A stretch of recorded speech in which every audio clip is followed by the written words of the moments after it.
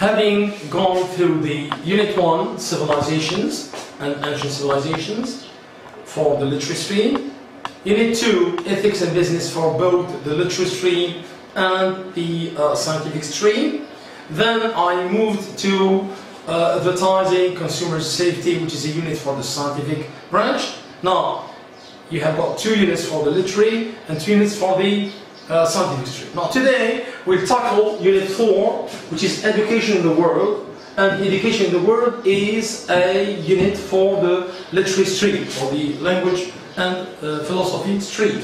And the next one, inshallah, will be Astronomy, which is a section or unit for the scientific. Now, as usual, we cannot start the unit without knowing the basic language used in this unit. So, we must first understand, get ideas, get definitions, because we need them in our future paragraphs. So, first, education in the world. In this unit, you are going to see samples of education, for example, education in Algeria, education in India, education in Britain, education in America, USA, education in Pakistan, and everywhere. So we see samples. Now, these samples are educational systems. It means education is one. There is one education, but the systems are different from one country to another. For example, in Algeria, for example, as in every part in the country, there is a board. This board is in Algeria, as in China, as in USA, as in Australia. There is a pen, it's similar.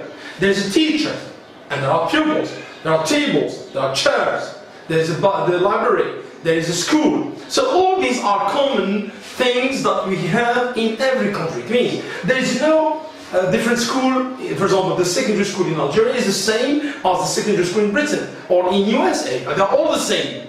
But what is different now is the educational system. It means the way pupils are educated. It means the programs, the syllabus, the timing, the way wearing uniforms, having, for example, part or full-time studying, etc. So all this are the results of the educational system in every country. But education is everywhere the same. Now, first let's start by defining the concept of education. So, what is education? Now, education from the verb to educate.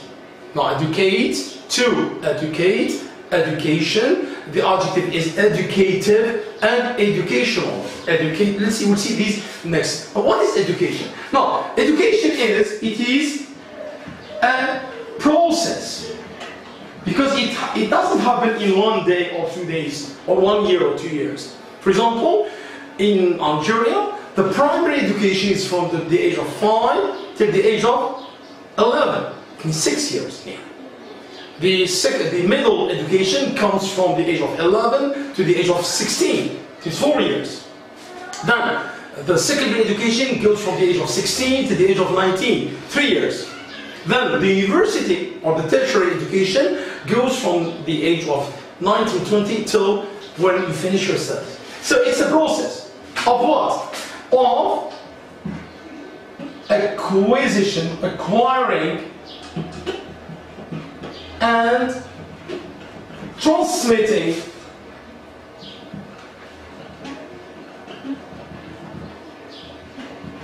what?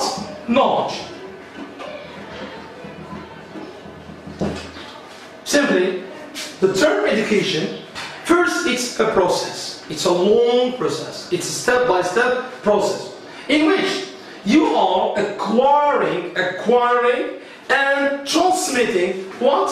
A knowledge. Knowledge from the verb to know, and the noun is knowledge. The adjective is knowledgeable. It is the same word, and you have A-B-L-E, able. The knowledge, knowledgeable, knowledge.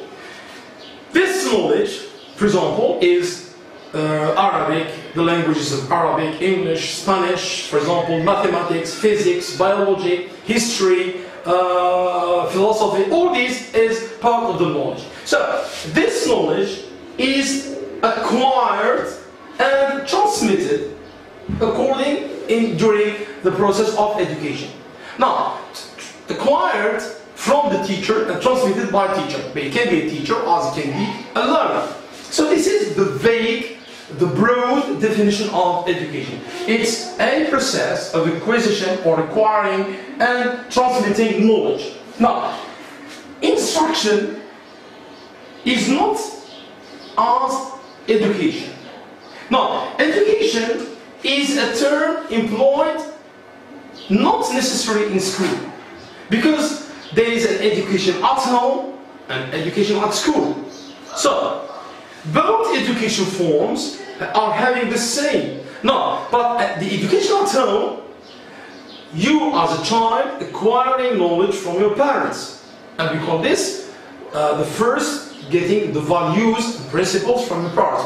And we call the religious, for example, education, getting from your parents. Now after around the age of 5, you go to the school and there you are a pupil and you are getting knowledge from the teacher and also transmitting that knowledge to your friends and to the others. Now, instruction is having the same meaning of education, but it's necessarily linked to school. The instruction, when you employ the word instruction in English, because I'm using the word education, the argument is general. As I said, home education and school education. At university, you can have education in a private institution, for example, art institute. But the word instruction is naming, is a major use in school. For example, you get instruction at school. So this is just the slight difference between the word education and the word instruction. But so both are synonyms. So the word education and instruction is getting knowledge. The instruction is getting knowledge at school. And the education, it can be at school, as it can be at home, as it can be out in a library. Now, in the terms of education, we've got many very similar terms, like the concept of studying and the concept of learning. Studying and learning are not the same. Studying is devoting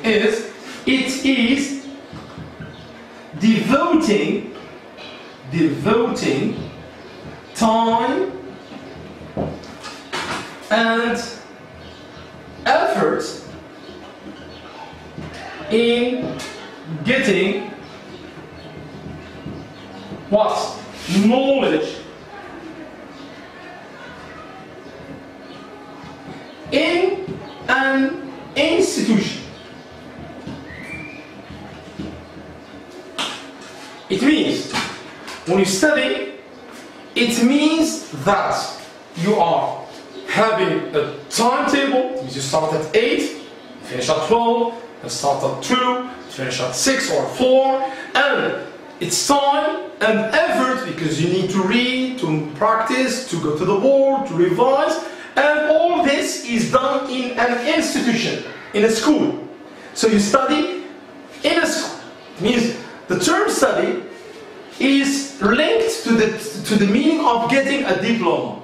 So you study to get a diploma, to get a degree at the end. For example, now you are studying and you're going to pass the back exam, and finally you get a diploma as a bachelor. It means you get a back exam the degree. So this is why you are studying. So you are studying, you are devoting what? Time and effort and sometimes money. What? To get knowledge in an institution. Why? To get a degree. To get a degree, or to get a diploma, or to get a mark, or to get a score. So this is what we mean by the term studying. So you are studying, it means in a classroom, in a timetable, with a textbook, with a board, with a chair, table and a teacher. So this is called studying. Now, learning is something else. Now, learning is also studying, but it's a free way of studying. It means while you are studying, you must be under the supervision of a teacher in an institution, either primary school or middle school or secondary school or university. You are studying, and at the end of your studies you get a diploma or get a degree. So this is why we call it studying. But learning though, learning is a lifelong process. A lifelong process. So remember, you can finish your studies. For example, we say in English, I finished my primary school. I finished my secondary school. I finished university. Now I am looking for a job. So you finish your studies, for example, your secondary studies, your university studies, you can finish them. But learning, no. Learning is something lifelong. What do you mean lifelong? It's through the whole life. From your birth till your death. From the beginning of your life till the end of life. And it's a lifelong process of what? Of acquiring knowledge. Of acquiring knowledge. But not in an institution. Not by force. You are not forced to stay in the school. You are not forced to get it from a teacher. In a lifelong process in learning, you can learn from a friend. You can learn from your parents. You can learn from the computer. You can learn from TV. You can learn from an animal. You follow, you observe an animal and you learn from its practices. So you can learn from a child. An adult, an old man can learn from a small child. So this is learning. And learning is getting knowledge. But for the sake of learning, not for the sake of studying. It means in learning, you are not looking for a score, or a mark, or for a diploma. You learn because it's a part of your identity. And learning is something very useful in our life. So the more you learn, the more you are safe. Remember the unit of advertising? So the more you learn, the more you avoid problems, and the more you are safe, and the more you are getting a good habit. So this is learning. Studying in an institution, in a classroom, with a teacher, learning, it's not obligatory to get a teacher. You can learn from anything, from the internet, from a book, from a magazine, from a person, from an animal, if you like, from an insect. And now training. Training is another process where it is employing the different skills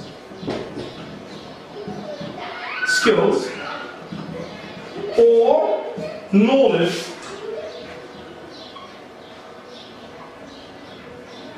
acquired through